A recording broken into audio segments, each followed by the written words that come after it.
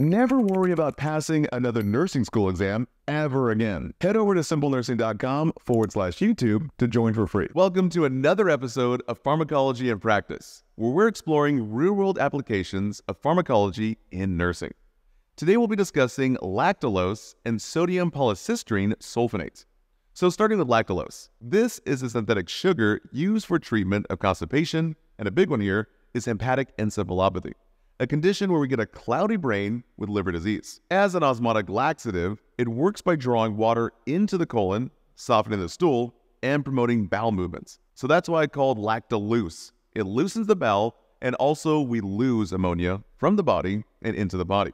So let's consider the case study of Mary, a 68-year-old patient with cirrhosis of the liver due to long-term alcohol abuse. Remember, with cirrhosis, simply think scarosis. The liver becomes very hard with a bunch of scar tissue.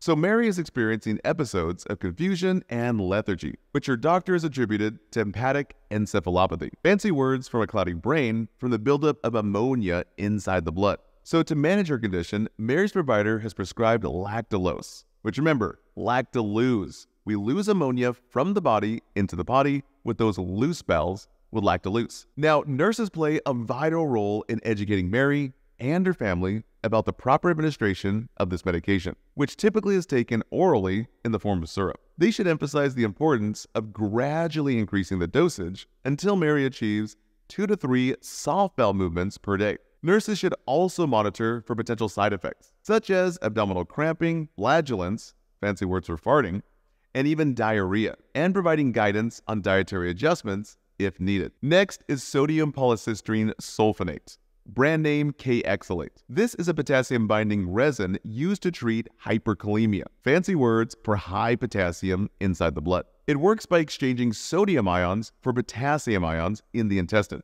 allowing excess potassium to be eliminated through feces, basically going from the body and into the body. So now let's consider a case study of John, a 72-year-old patient with chronic kidney disease and a history of heart failure. During his routine blood work, John's potassium levels were found to be really elevated, putting him at high risk for potential life-threatening complications. Simply remember, hyperkalemia is high potassium.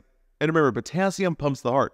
So with high potassium, we get high pumps in the heart, leading to deadly dysrhythmias. So to manage his hyperkalemia, John's nephrologist has prescribed sodium polycistrine sulfonate. Nurses play a crucial role in ensuring the safe administration of this medication, which typically is given orally or even rectally as suspension. Now, the nurses should emphasize the importance of proper hydration and monitoring potential side effects, such as constipation, nausea, and vomiting. These nurses should also educate John on dietary modifications, such as limiting potassium-rich foods. The key term to know is green leafy veggies. These guys love to come up on nursing exams. So in this episode, we've explored the medications like lactulose and sodium polycistrine sulfonate, highlighting their mechanism of action and patient scenarios. By understanding these drugs and their implications, nurses can provide comprehensive care to patients with various GI conditions and renal conditions, ensuring safety and well-being. So remember, don't be scared, be prepared. Looking to cut your study time in half? Head on over to SimpleNursing.com/YouTube. You can sign up for free and get access to all of this.